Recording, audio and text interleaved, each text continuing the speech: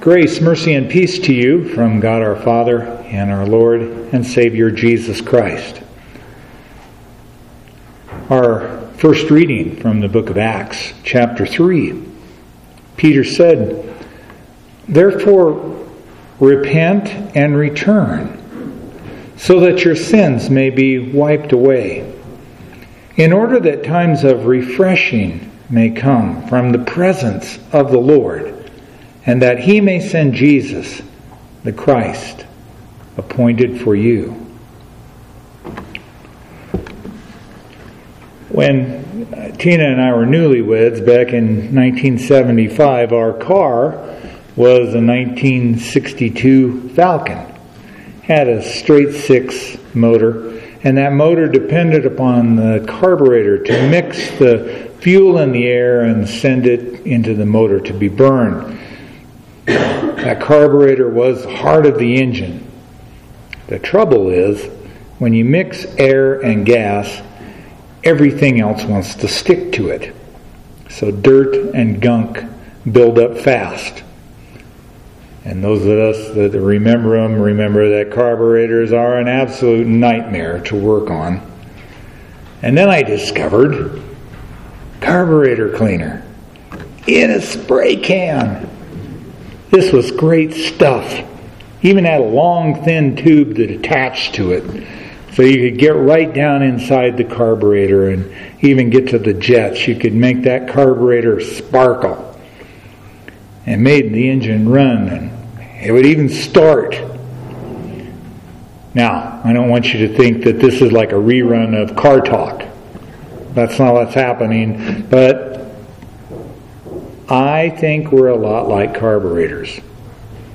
The world around us and our sins makes us dirty. We get gunked up. And so our lives don't run very well. And the longer we go without cleaning, the worse it becomes. There's just no getting around it. We need to be cleaned up. As David Brenner says, many of us have been graced by the presence of the smartest person in the room, the guy or gal whom everyone else invariably defers to because of his or her towering intellect, awe-inspiring wisdom, or extraordinary insight. Perhaps, like me, you're just a bit envious of that person and even aspire yourself to the lofty role of being the smartest person in the room. I propose that instead we set our sights on being the biggest sinner in the room. Now, some of us are naturally gifted as sinners and would jump at the chance to compete for such a distinction. That's not what I have in mind. Although I'm all for setting attainable goals. Rather, I'm suggesting that in any room or situation we find ourselves in, whether Murderers Row at San Quentin, a crack house, a convention of abortion providers, or even a gathering of televangelists, we think of ourselves as the baddest of the bad. The biggest sinner in the room. Me? How so, Pastor? Really, I haven't killed anyone. I haven't committed adultery. I haven't robbed my neighbor. As Brenner says, a fundamental principle of Scripture is that any thought that leads up to or contributes to the breaking of a commandment is itself forbidden by that same commandment. What that means is just thinking evil things or imagining forbidden things. Any thought or action that can lead us to a sin, all these things are sin themselves.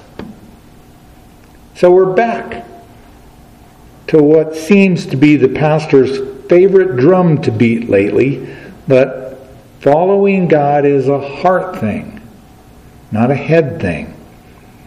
God is not just after our obedience in the things that we do, That's not the point. But that is what we tend to aim for. We like to concentrate on just the actions that we take. Like it doesn't count if we get caught, or if we don't really go all the way through with the sin. We're missing the whole point.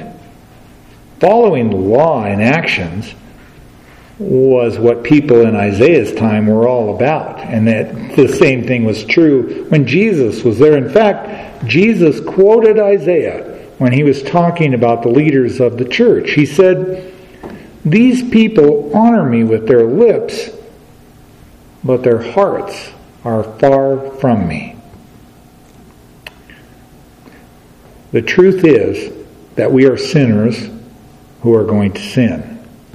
And so I'm with Brenner. I think we should always set attainable goals. So our goal should be and to see ourselves as the biggest sinner in the room. Every week we go out into the world and our sinful thoughts and actions gunk us all up, clog up our jets, and the worse it gets, the worse we get. Sin always leads to more sin. And so we come to God's house in pretty bad shape. God gets out his heart cleaner. That would be Jesus. When we repent and return, Jesus' death and resurrection gives us forgiveness, and that forgiveness washes us clean. Christ's forgiveness washes over us. That's what Peter's saying in our text in Acts. Therefore, repent and return so that your sins may be wiped away, in order that times of refreshing may come from the presence of the Lord. When we repent and return to Jesus, we are refreshed. We are renewed. We are given a clean heart. When that old Falcon had a clean carburetor, it would start. And it would run like a champ. At least as much like a champ as a 62 Falcon could run. When we repent and return to Jesus and are made clean, it's not just us who's happy. God is happy. This is what Jesus came to do, to set us free from sin and death, to bring us times of refreshment from the presence of the Lord. That cleaned up Falcon ran better, and if a machine could be happy, he was happy.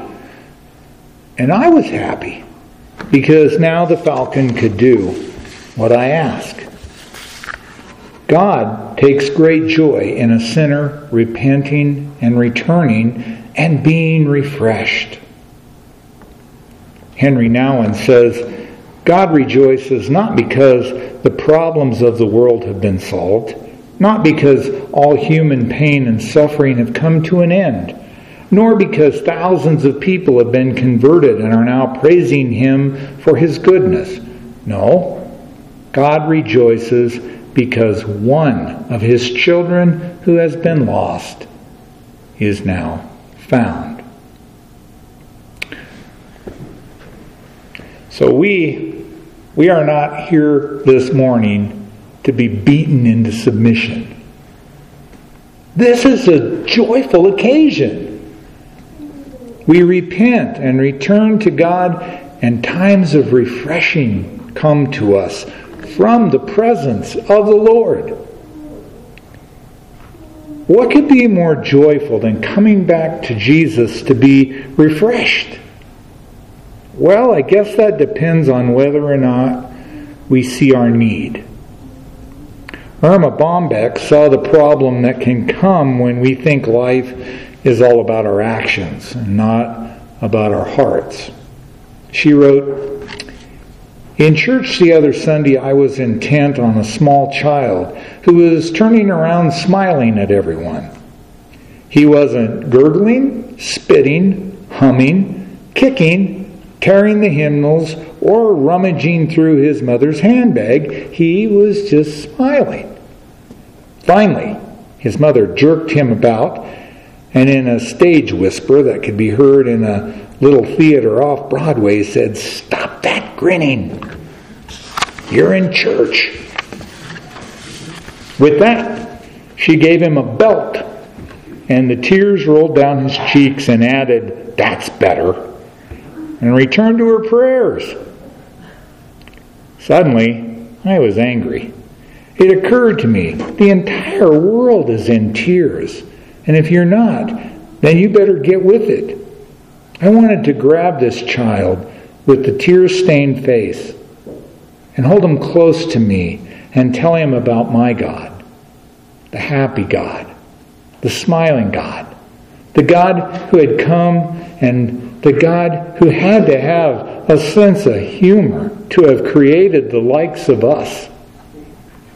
What a fool, I thought. Here was a woman sitting next to the only light left in our civilization, the only hope, our only miracle, our only promise of infinity. If he couldn't smile in church, where was there left to go?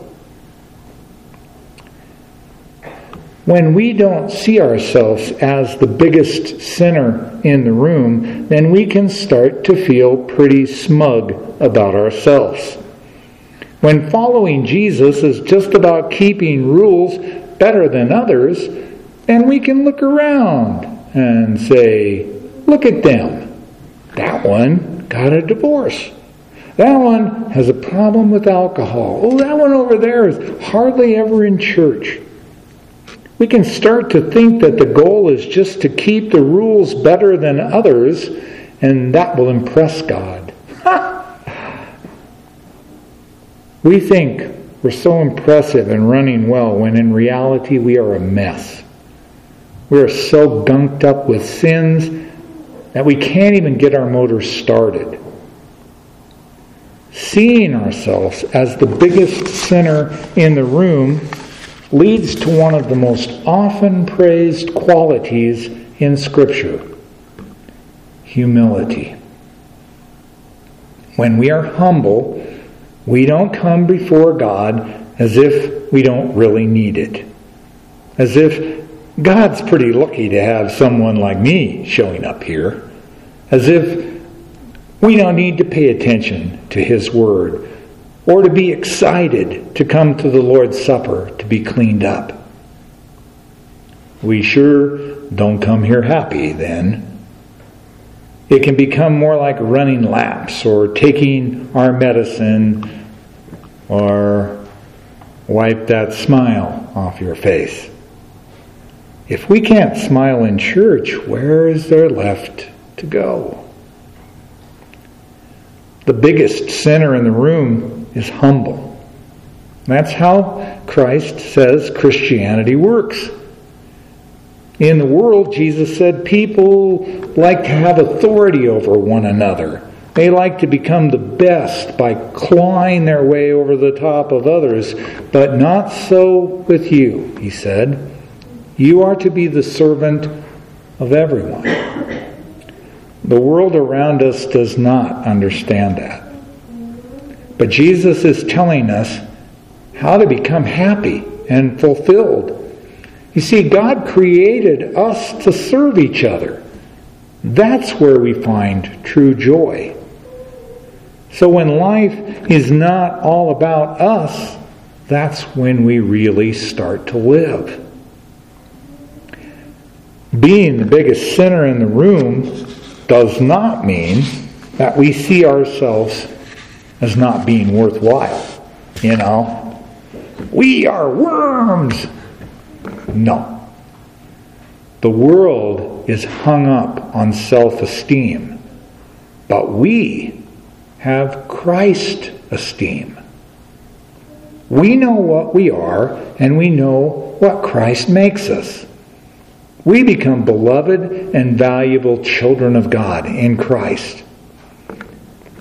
If we can live life believing that we are the worst sinner in the room, but that we are so valuable that God's own Son died to set us free, then we can start to see that other people need support, that other people need encouragement, that other people need to be served.